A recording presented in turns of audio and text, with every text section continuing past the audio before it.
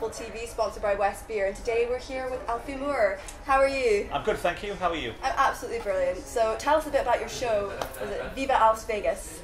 It is Viva Alf's Vegas. It's at the Pleasance Courtyard.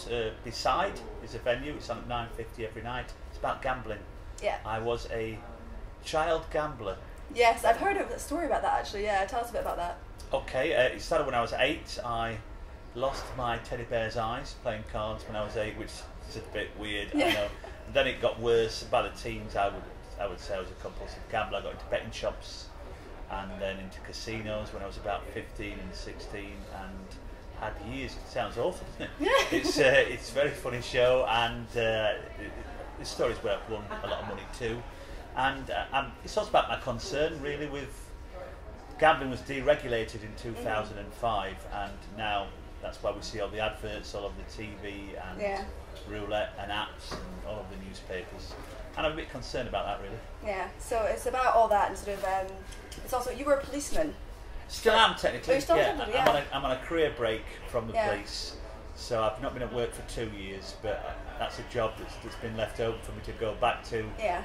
Well, that's good. If comedy doesn't work out, So do you use a lot of stuff to do with the police work you did and stuff in your performances? Yeah, the show last year was very heavy police based. This is about something else really, but I talk about joining the police, and I talk about sort of having a gambling problem while trying to hold down this responsible job in the police as well. So that's part of it, and I think that's one thing that makes me a bit different. The fact, the cop angle, people seem to like I've not heard of that. anyone who's sort of. And how do you go from sort of being a police officer or a policeman to going into comedy, because they're quite sort of different things?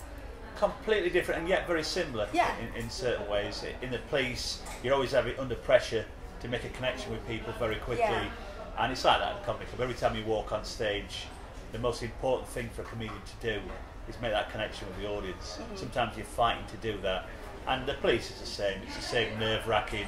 In fact, it's probably more terrifying being on stage than it is being in a fight in the police. I should think. Yeah, so they're very, very similar. But I took it up really about 6 years ago as a hobby, and I just loved it, and that was it. And it sort of took over. I had no idea that it was going to suddenly take off and lead to a full-time job. That's what happened. So it just shows you never know sort of what you've got creative inside you.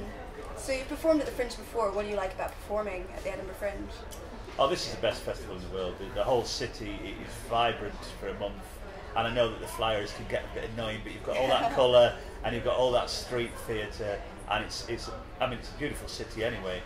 But in August, it's the whole energy is brilliant.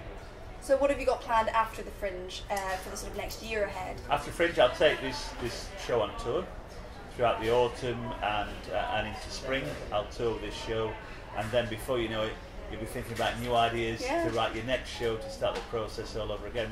It's a fun process, but hard work. You're always doing something. Great. Well, thank you so much for coming and speaking to us. I'm Lucinda Shale, and you've been watching Waffle TV. Good. Thank you very much for coming. All right, pleasure. Great nice meeting you. Cheers.